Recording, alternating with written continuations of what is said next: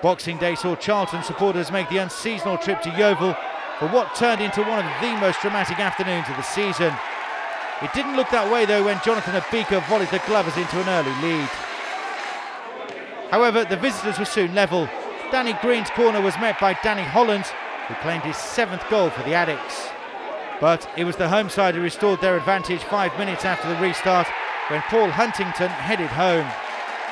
At that point, with Sheffield Wednesday winning at Walsall, Charlton's lead at the top was down to just 2 points.